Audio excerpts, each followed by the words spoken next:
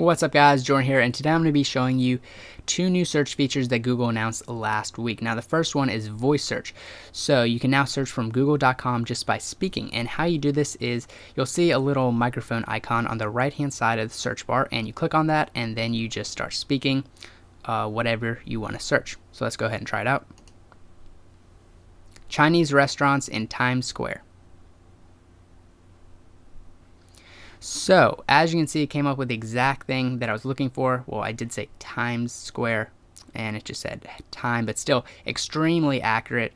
That's one thing that I've noticed about Google's voice searches, whether it be on Android or now in their search engine. They're usually always extremely accurate in the results that they bring up. So that's Google voice search in the Google search engine.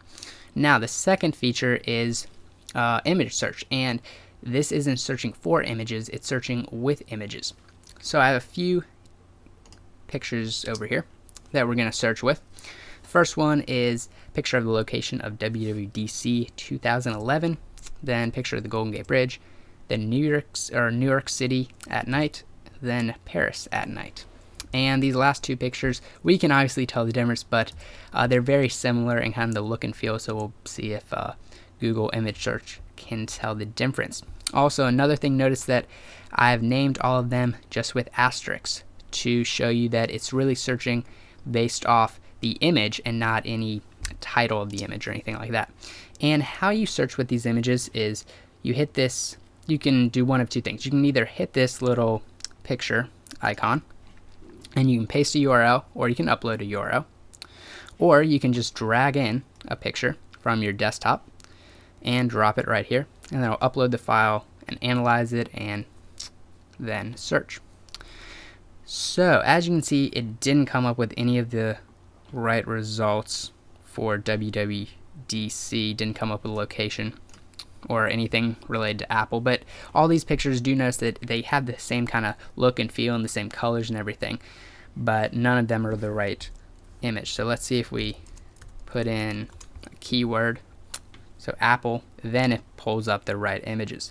So it works kind of well, but not exactly the best with that picture. Now let's try the Golden Gate Bridge. Drop the image in, upload it, analyze, and searching.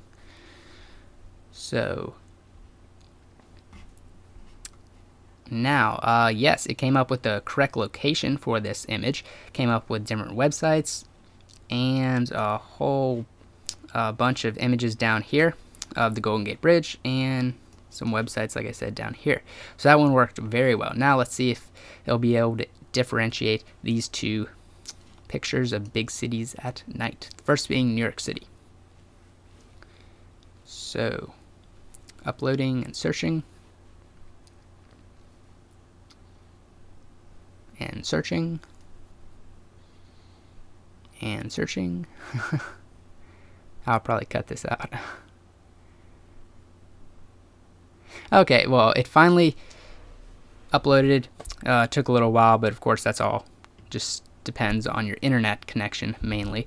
So anyways, it found the right location. This is New York, so it has a couple websites right here, and then other pictures that are very similar to the one that we uploaded. So that one worked great. Now let's try the last picture, Paris.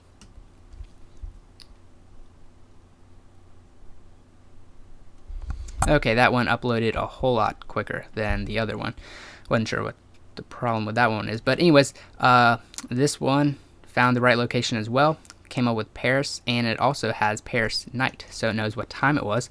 Comes up with very similar images also, and comes up with websites for Paris. So this feature works really well with commonly known places such as Golden Gate Bridge, New York City, things like that. But with places like WWDC, so lesser known images, it'll come up with something similar in look and feel to that picture, but it may not come up with the exact thing if you search based on just the image alone. But still a really cool, neat feature that Google released. I'm sure it'll get better and better over time, but definitely go check out these two features.